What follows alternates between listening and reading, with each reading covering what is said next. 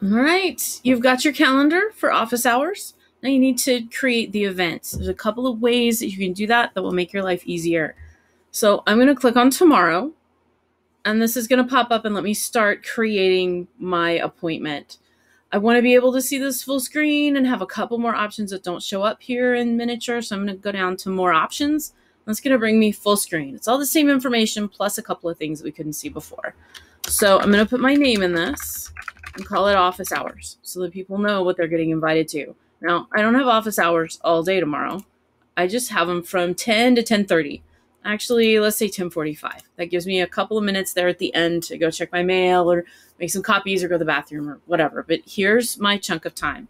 My planning period is basically third hour, starts right around 10 o'clock. So this works for me. The day is fine. The time zone is automatic. Here where it says does not repeat, I'm going to use this custom feature because this one does repeat.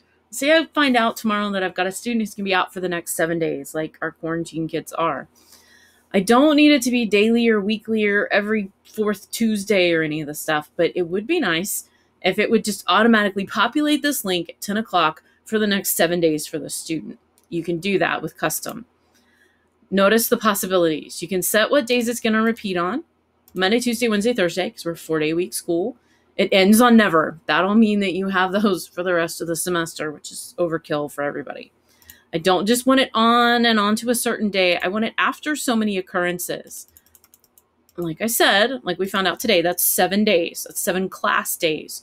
So when I set this, it's automatically going to make 7 appointments across these 4 days of the week for this event.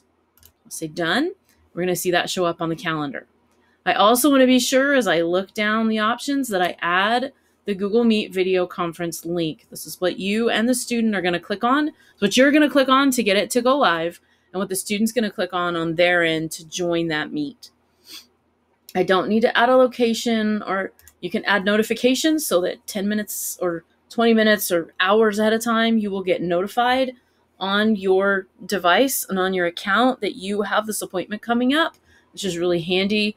If we get busy doing other things, this notification might save you from being late to the thing or missing it altogether. It's on the right calendar. It's going to show me it's busy.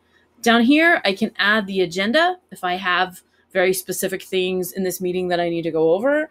You can add a link to resources that might help that student. You can put in a bulleted list. You can just add a note. This is just hoping to touch base, and whatever else you needed to say. Hope to see you there. Let me know if you need me, whatever.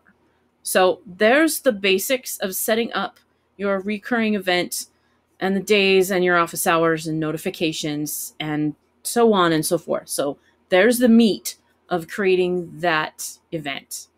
Next, we'll add guests and look at the options for that and see what that looks like. But here's creating the event.